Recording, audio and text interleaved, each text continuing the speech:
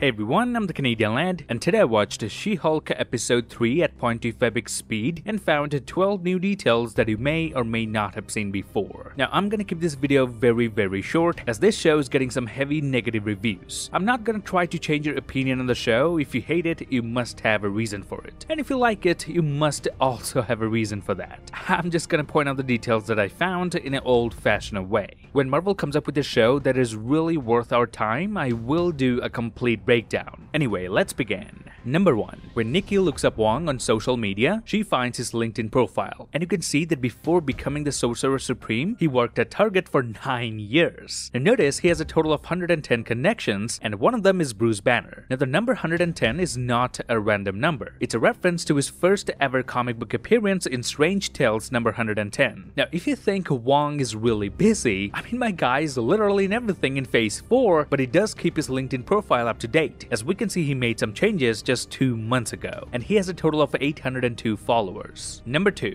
When a video plays on YouTube showing the news reporting on She-Hulk, we can spot other related videos, which include She-Hulk Not Real Theory, Superhero Hoax, and the truth about so-called She-Hulk with the negative image of She-Hulk in the thumbnail. Number 3. Then we see a whole montage of people hating She-Hulk on social media. Now it seems like Marvel took real-life inspiration from some Instagram comments made back in 2019 when they first announced She-Hulk. So wait a second, the writers know exactly who the audience is and still go on to write scenes like this? This was a golden opportunity to show us how women in the real world suffer. Don't just tell us, show us. The audience you're trying to trigger are not your enemies. Even if they are, at least don't treat them as such. If you're a writer, try to write a character like Wanda Maximoff or Layla from Moon Knight, and then see everyone's reaction. Number 4. This episode introduces us to Mallory Book, who is a character from the She-Hulk comics. In the comics, Mallory also works with Jen at GLK&H, and the two become enemies because before Jen joined this firm, Mallory was the top lawyer here. Number 5. Wong makes a reference to Spider-Man No Way Home. Not erasing everyone's memories, not again. That's not what I was thinking. That is highly unethical. Yeah, it's also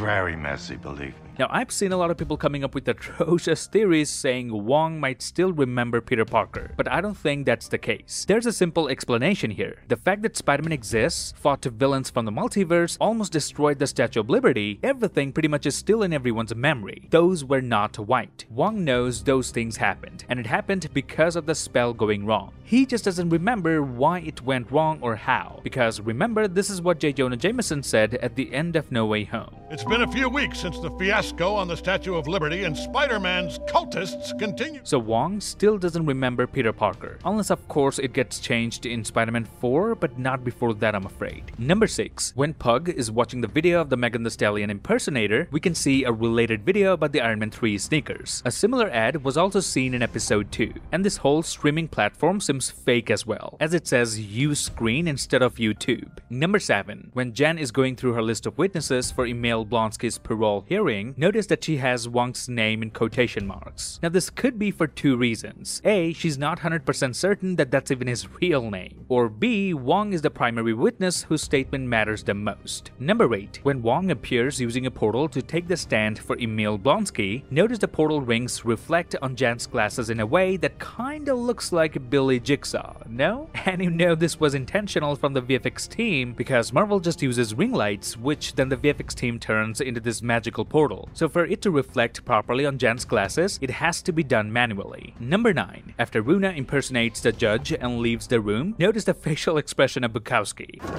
Ugh.